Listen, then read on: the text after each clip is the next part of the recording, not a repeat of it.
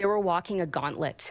There was a lot of fear and intimidation. An extensive operation outside the Drop-In Centre in downtown Calgary sees police and other agencies telling vulnerable people to take away their belongings and remove temporary structures. It's all in response to dozens of incidents that have happened in the area over the past couple of months. It's a part of an operation called Operation East Side. Police say they are breaking up drug trafficking.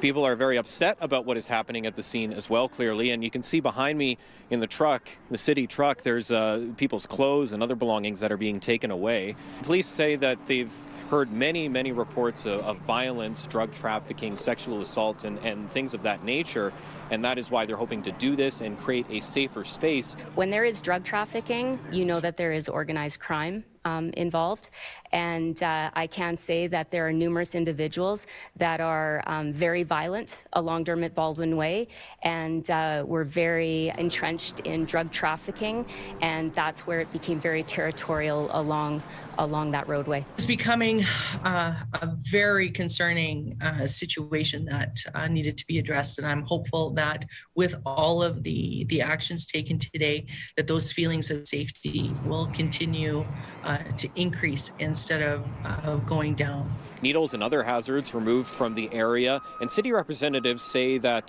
belongings that they have taken away were taken away by request, and people can get them back in the future when they're in a more stable situation.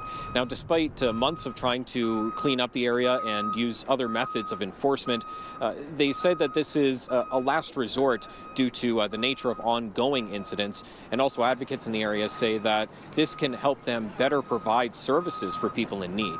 The expectation is that from now on, this area will remain free and clear of obstructions, both by way of physical structures and violent or intimidating behavior.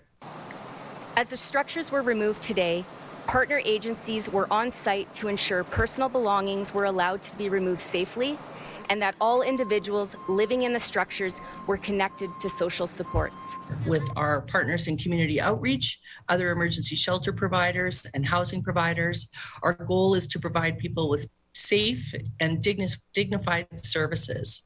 We are meeting people where they are at and supporting people in the housing options that they choose. A dozen people were arrested in total during the operation, including 7 with major offenses, including assault and possession of dangerous weapons. 1 minor also taken into custody. 28 weapons have been seized, along with fentanyl and methamphetamine. In Calgary, Tom Ross, City News.